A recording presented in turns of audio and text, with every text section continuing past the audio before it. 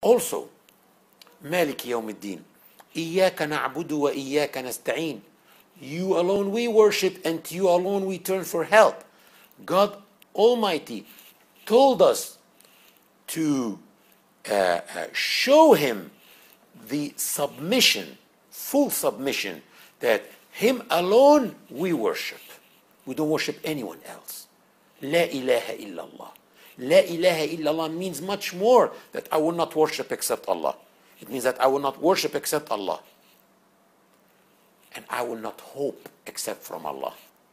And I will not ask except Allah. And I will not complain except to Allah. And I will not love except Allah and what Allah loves. And I will not dislike except what Allah dislikes. So, La ilaha illallah becomes the core of my faith. You alone we worship, and to you alone we turn for help. So we don't need to seek the help of anyone except Allah. إياك نعبد وإياك نستعين. اهدنا الصراط المستقيم. He taught you how to seek His bounties and what to ask, how to invoke Allah. إياك نعبد وإياك نستعين اهدنا الصراط المستقيم. Guide us to the straight path.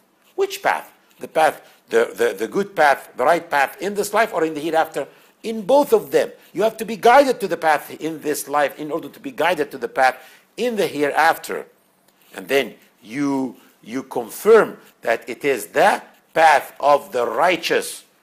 صراط الذين أنعمت عليهم. The path of the righteous whom you bestowed on them your favor.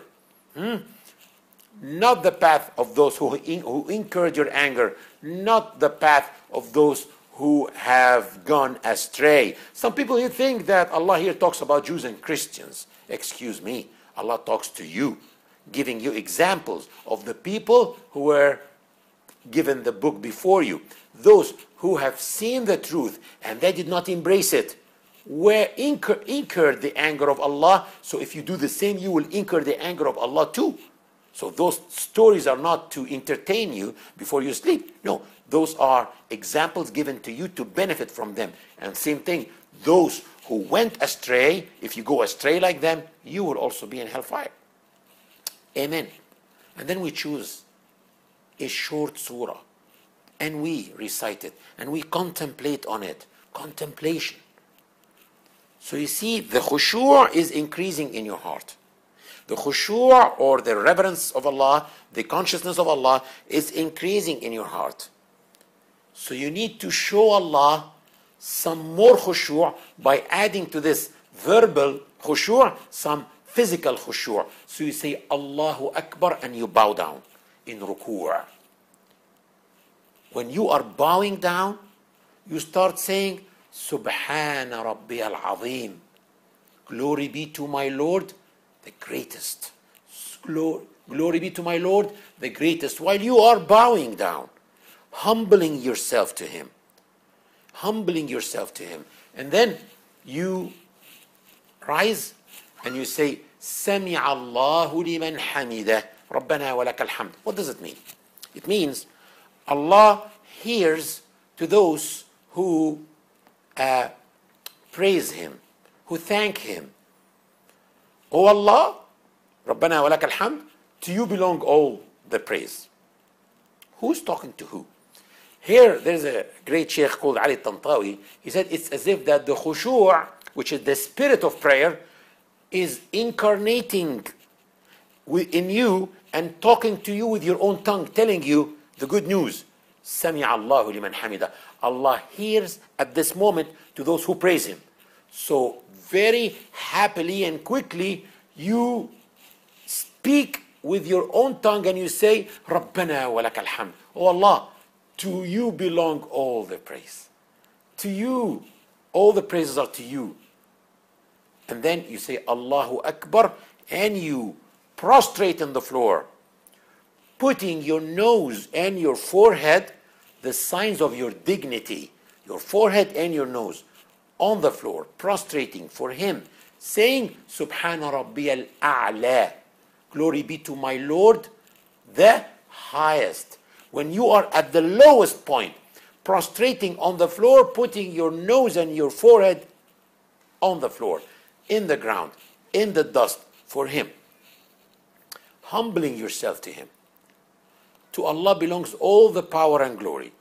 So, من كان يريد العزة فلله العزة جميعا.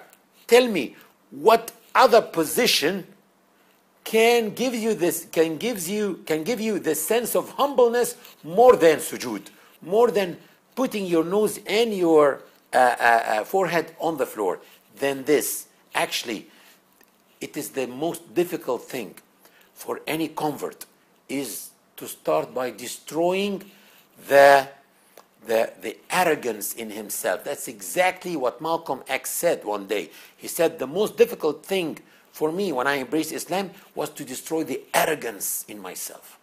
You have to destroy this arrogance, because if you seek glory and power, to Allah belongs all the glory and power. If you humble yourself to Allah like that, no one will be able to humiliate you later on. You will always have the glory and power of Allah, because you are now praying the prayer of Prophet Muhammad sallallahu alaihi wasallam, the prayer that used to comfort him, not the prayer that you used to pray before.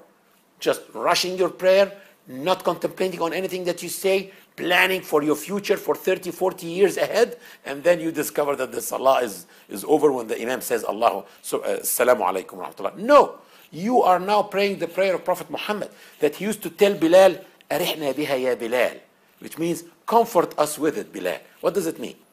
It means that there are two types of prayers. There's a prayer that comforts you, and there's a prayer that you are comforted from. The prayer that you're comforted from is this one, that you keep looking in your watch and you say, oh my God, there's only 5 minutes left for Maghrib. Let's quickly catch Asr. And then you pray Asr, and then all of a sudden, and then when you're done, you say, Alhamdulillah, we're comforted from Asr. But the prayer that comforts you is the one that you keep waiting for it. You keep looking in your watch. 10 minutes left. 5 minutes left. 2 minutes left. 1 minute left. أرحنا بها يا Bilal. Go ahead, Bilal, comfort us. So you are waiting for the meeting with Allah. You're waiting for the time when you will be able to stand up before Allah and speak to Him and talk to Him and ask Him everything that you want and ask Him anything that you need and complain to Him from what's happening in this life. And you say Allahu Akbar and you rise, and then Allahu Akbar again and you prostrate again. What is Allahu Akbar?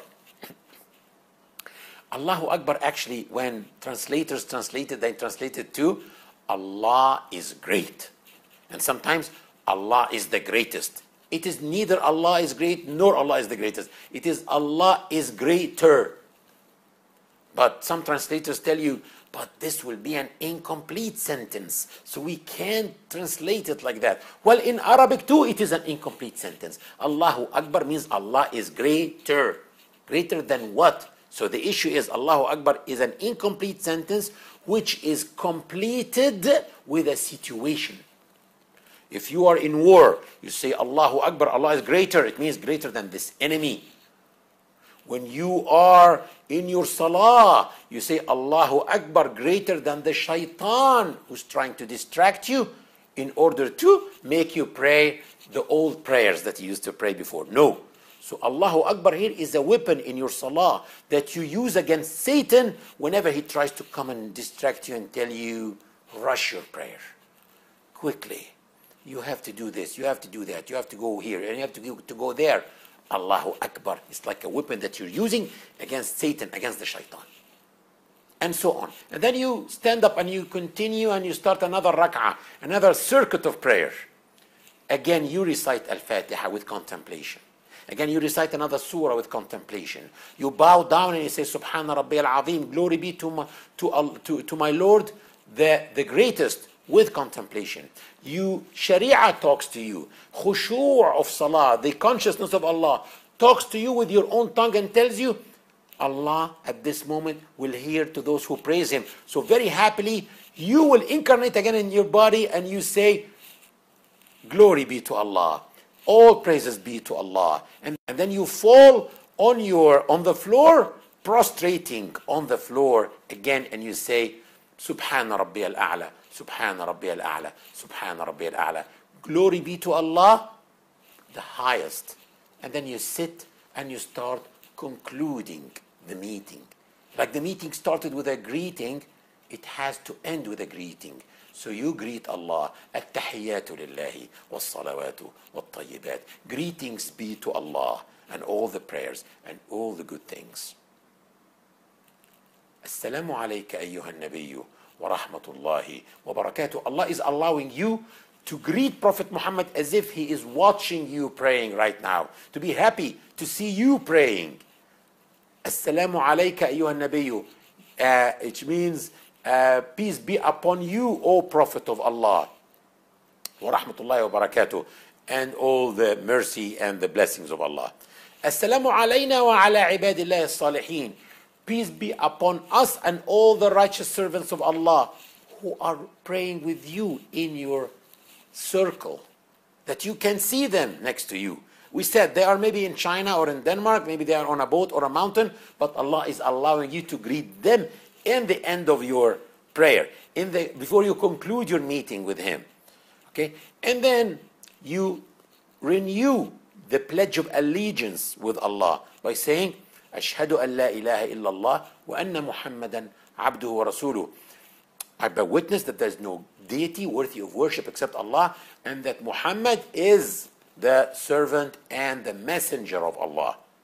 And then you do the dua of concluding your prayer. But the adab or the etiquettes of dua, of invocation, is to start your dua with the dua which is always accepted, even if a non-Muslim says it, which is the dua for Prophet Muhammad. And this is as-salatu ala nabi sallallahu alayhi wa sallam, that you make dua for the Prophet sallallahu alayhi wa sallam, and the best way is the as-salah al-Ibrahimiyya, which is by saying اللهم صل على محمد وعلى آل محمد كما صليت على إبراهيم وعلى آل إبراهيم وبارك على محمد وعلى آل محمد كما باركت على إبراهيم وعلى آل إبراهيم في العالمين إنك حميد مجيد. It means, oh Allah, may all the blessings be upon Muhammad and the descendants of Muhammad, like you blessed Ibrahim and the descendants of Ibrahim. And then you ask Allah for whatever you want. You ask Allah refuge from Satan, from hellfire. You ask Allah refuge from the turbulence of the false Messiah, and you ask Allah